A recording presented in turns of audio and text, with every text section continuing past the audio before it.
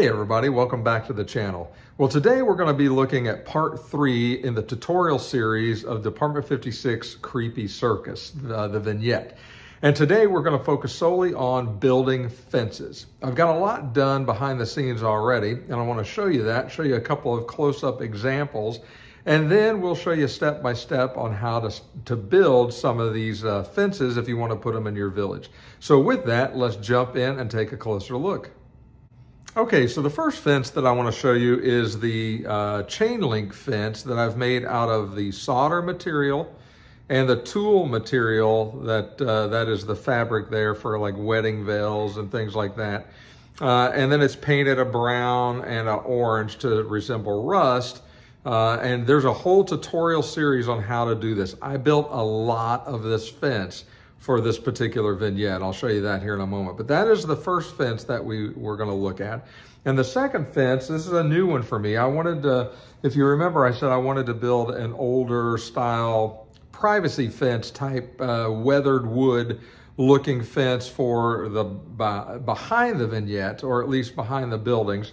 And so that is this, right? Complete with knot holes and just pretty kind of a cool looking fence. Here's the back of it. This is mostly what you'll see behind the circus, and it's all painted. So there's panels like this that'll go down into the foam and create, it's about a 4-foot section in the back of this particular fence. I'm pretty happy with the way it turned out. I like it. And so I'll show you step by step how to create this fence. Like I said, there's a tutorial already on the channel on how to do the chain link fence. So with that, let's go over to the vignette and show you kind of the way it looks as of right now. And then we'll get started building. Okay guys, as you can see now, I've got just one house in there just to kind of look at the size. That's how I was able to judge the size of the fence. It's going to go in the back, and you can see it running along the entire back wall, along to the side. And then I told you it's going to be the chain link fence coming up and around. So let's kind of take a look at that. So here is the chain link fence that is coming out and then around. So a lot of fence building today and yesterday. But again, the tutorial's out there on this. If you want to watch that, it'll show you step by step how to make this. And so that's the fence there. Now I've still got a couple pieces here. They're made. They're just not into the foam because I got to put that. We're going to build the back privacy fence that goes here, real time, paint it, and then put that into the display. And then once we do that, we'll be able to seat the chain link fence once we know exactly where it's going to go. So looking pretty good so far. I like it. And so now let's figure out how we're going to build this stuff. Okay, so in order to make the privacy fence, you're going to need some materials. The first thing we're going to look at is these little rods. Now these are 3-foot sections. Obviously you've cut them.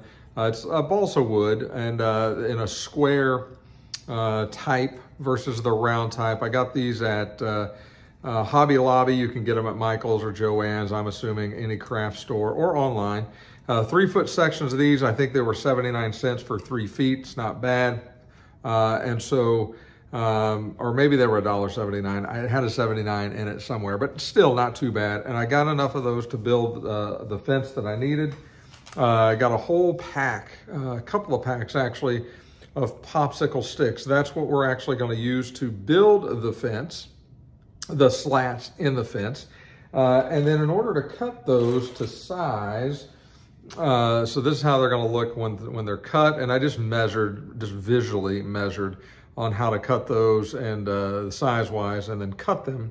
And so the way I cut them is this tool. Now, you can buy these at the craft store as well. I'm sure you can find it on Amazon. I'm not exactly sure what it's called, but it's a wood cutting device. It's a Gartol. I don't know if you can see the nomenclature there. But these are worth their weight in gold. I think they were $15 or $18, something like that. But they come with this blade here and then 2 replacement blades. And then you simply just take a popsicle stick or anything else here and you just snap it, and it makes the cutting so much easier. It saves you so much time by doing that. I did this on the Pennywise house that I built, the house on Nebolt Street with all the wood cutting. I bought these for that. They come in incredibly handy, and now I've used them again to help build this privacy fence. So you'll need that or something like that in order to cut. You could use, you know, side cuts or whatever. I mean, as long as you're handy, you know, big hefty scissors or whatever you got, I'm sure will cut. But these make light of the work. I mean, it just makes it so much faster to do that. You're going to need some hot glue and a hot glue gun, or I guess you could use super glue and do that. I don't know, it's wood, so you could use wood glue. It'll just take forever to dry.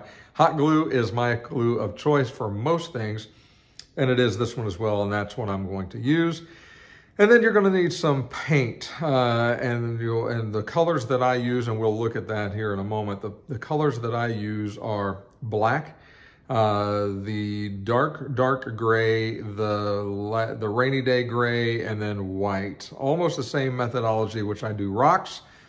I kind of use on this fence to give it that old wood weathered look. And then if you want to put you know, knot holes or something in the wood to give it a little more realistic feeling, I use a Dremel tool with a little drill bit on it and just kind of go down into the wood and back up. And I'll show you all of that as we get started with the build. So that's what you're going to need, or something along those lines to get started. And so with that, let's jump down here and I'll reposition the camera and we'll start building. Okay, so hopefully you can see everything that I've got here in front of me. And so I've got this fence here. And again, I measured this based on the height that I wanted this to sit behind my buildings. And so that's how this was determined how big I wanted to make it. You could certainly make this smaller or larger depending on your project. But in order to make them all the same, I try to line everything up. And so what I've done is I've lined up the top with this, marked where this second piece is going to go, and then drew a little line with my pen right here and right here. So that way everything is good to go. And that's how I'm going to line this up in order to get it right. So we'll put this out of the way. I always use parchment paper if I'm going to glue on wood, or anything for that matter with hot glue, because it just helps it not to stick. We'll start with one side, and you can see the little line that I've drawn here and the little line that I've drawn here in order to line up that bottom post. And so what I'm going to do is I'm simply going to take this piece here and line it up. I'm going to take some hot glue here. Make sure this is on. So I'm just going to put, you know, quite a bit of glue right there.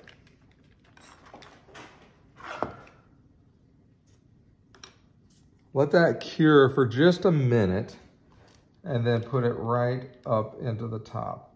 Smash it down.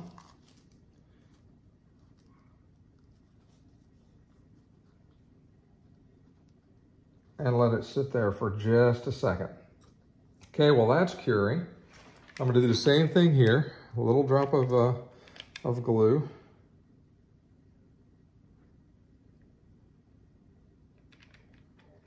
Okay, so about like that. Let that cure for just a second. And the same thing, right where that line's at. Push it in.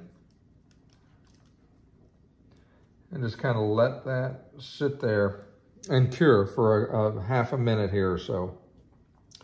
While that's curing, we're obviously going to do the same thing over here. So I just want to let that sit there for just a second. That should be fine. And now we're going to come down here and do the exact same thing. Except this time, I'll put the glue right on the top of this piece. Actually, I'm not going to do that. Here's what I'm going to do. I'm going to put the glue, yeah, I am. I'm going to put the glue here at the top.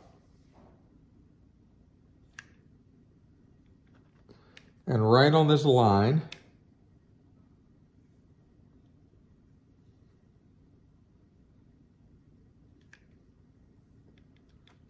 Okay. Let that sit for just a second and cure. And then we're just going to simply put those together just like that. kind of hold them in place just for a quick second. Okay, now we'll give that just a second to dry. It's not going to go anywhere already. You can see that the frame is pretty well done. I want it to cure just a little bit more. So while that's happening, we can get rid of this now. We no longer need that. We're going to start laying out our sticks. I like to lay the sticks out where the bottoms are all facing the same way, so I know what I'm going to be pulling from. And when I say the bottoms are all facing the same way, I went ahead and cut most of these at a slight angle at the top, just to give it that look. All right, and then some I left pretty straight, and then most of them are straight at the bottoms. So that's how that's going to work, okay? And so we also want to line this up as well. So with this lined up about like that, that matches, if you can see that. We're going to start with the first stick here, and we're just going to sort of line that up something about like this. Now, another thing that you can use, and let me grab this.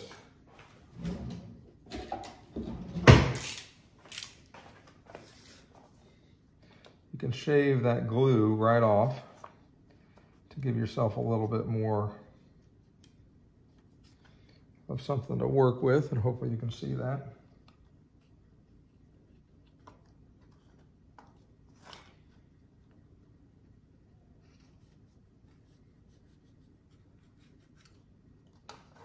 Okay, so now that that's done, we'll place these side by side again, just to make sure that we're trying to line these up to the best of our ability. And then it's going to be something about like that, pretty close anyway.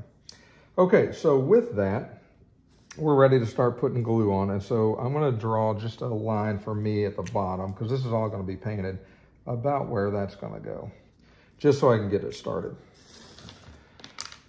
Okay, so another glue stick there if I need it. Okay, so the way we're going to do this is simply just a little line of glue at the top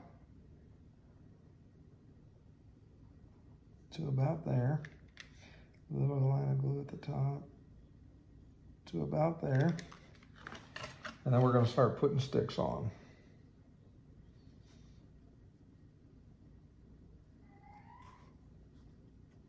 Now you got to go fairly quick, because your glue will dry, and you don't want that.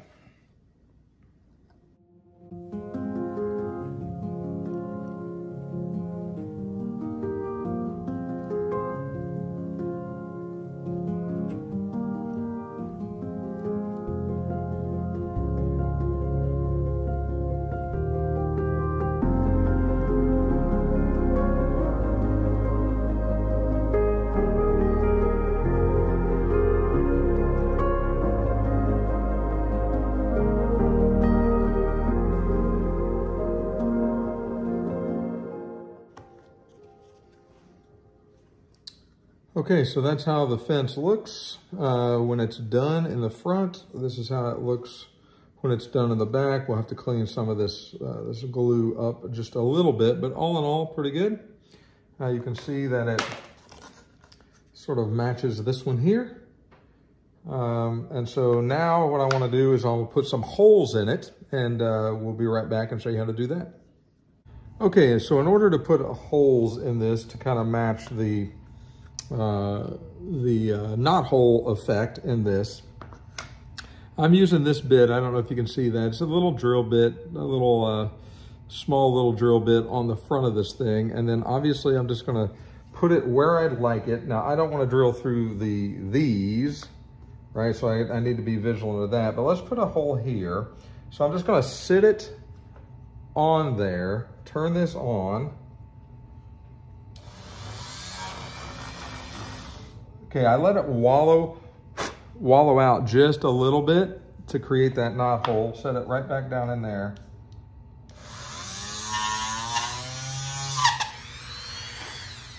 And then go through just like that. And we'll put a few more of these.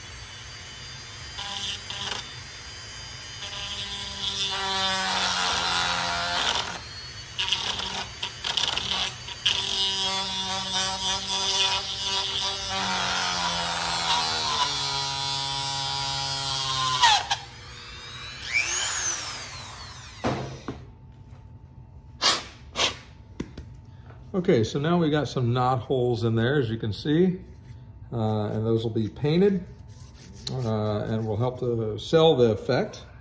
Okay, so with that, we are ready to start painting these. First coat is gonna be all black. Okay, so we're ready to paint. Just a quick recap, we're gonna be using black, flat black as a base coat. We're gonna be using something called a deep gray for the second coat, a rainy day gray for the third coat, followed up by a white for the fourth coat. And that should resemble something like this. I'm gonna keep this out here so I can at least see what it looks like. And so with that, let's start putting this first coat on.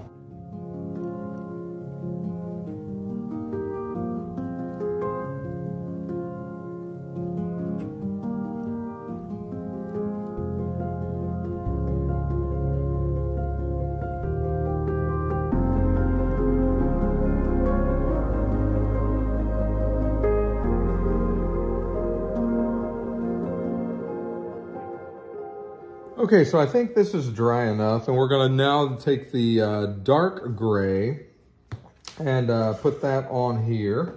So I'll bring this, oh, well, that's fine.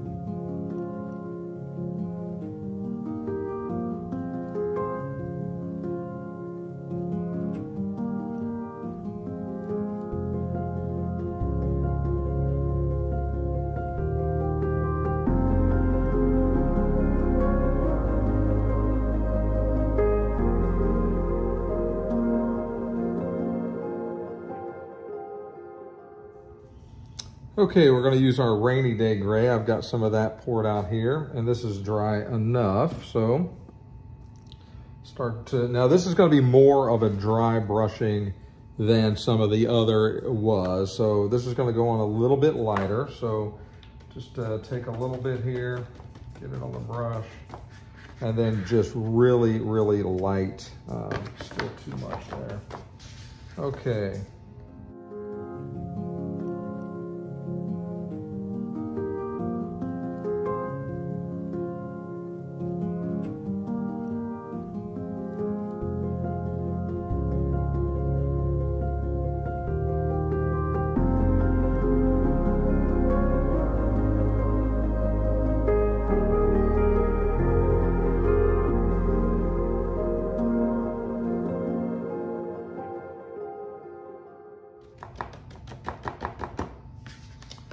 The white should, it looks better if you go top down, like it would be weathered and running down. So, and you got to go very light.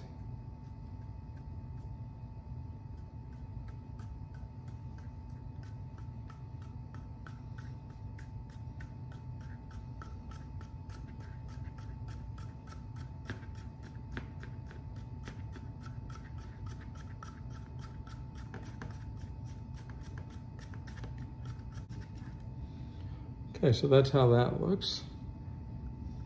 I'm happy with that.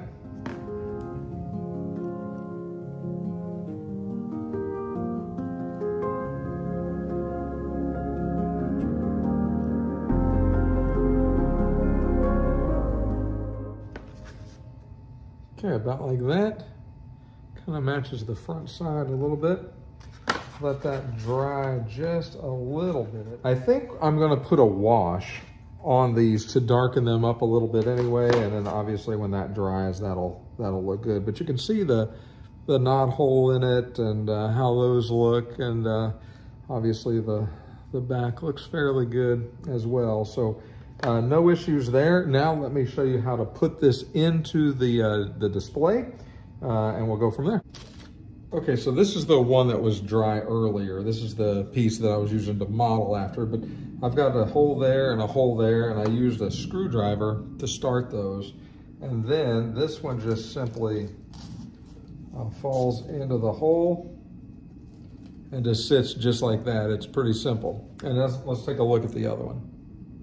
Okay, so this is the one we just painted, and so we're gonna have to line this one up to get it to go into where we want it. And so if we want to put it right there, we're going to put a hole there. So right there. want to take this one out just real quick.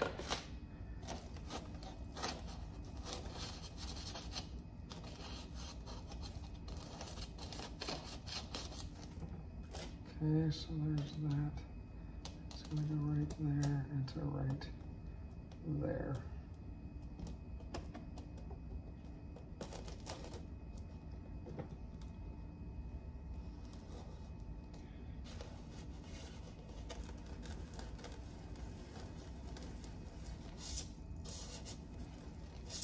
Okay.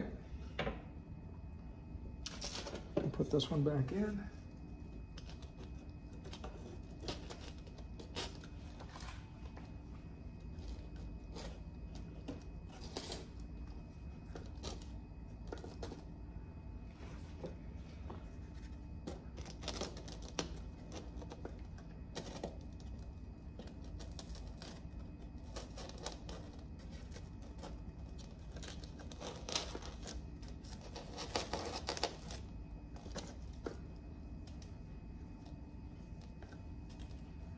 Okay, just about like that. And now we're ready to put our other fence in here. And so this, we're just going to kind of measure from there to there. I've already got some holes lined up, so I'm just going to push those down.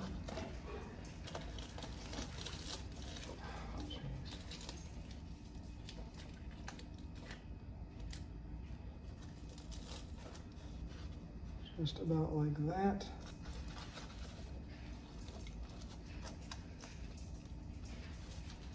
Okay. And then this piece of the fence will go here. Basically right like this.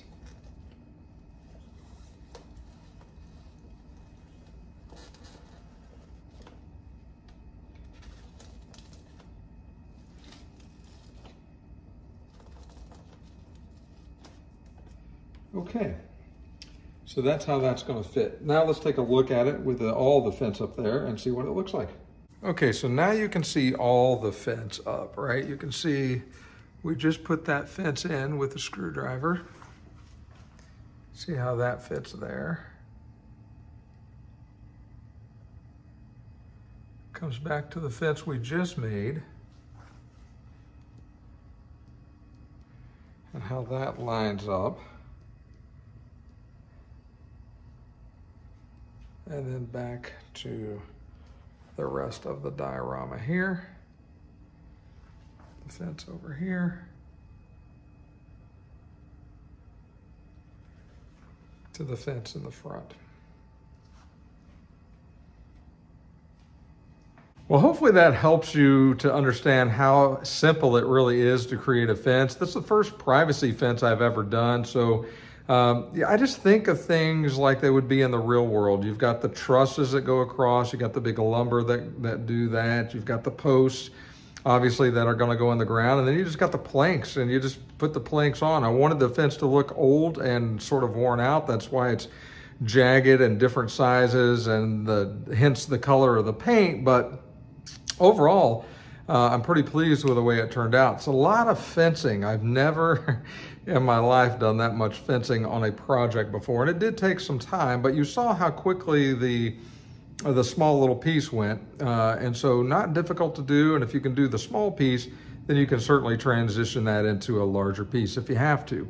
So hopefully that'll help you if you need to make fences for your vignette or your village. If you want a privacy fence, we got one that's pretty easy to cook up. If you want a chain link fence, another one that's a whole tutorial on that on the channel, go find that, and that's pretty easy as well.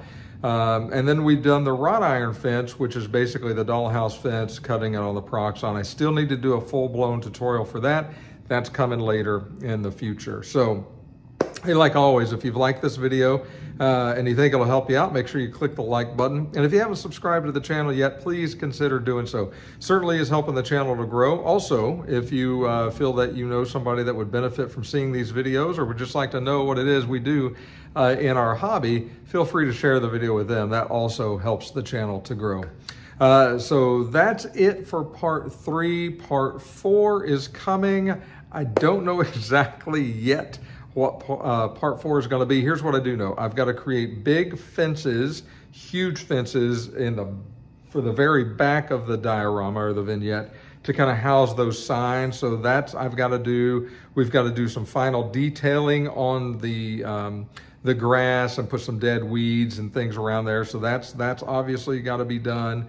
I think I'm going to put some light poles with some string lights across the top to kind of resemble Circus.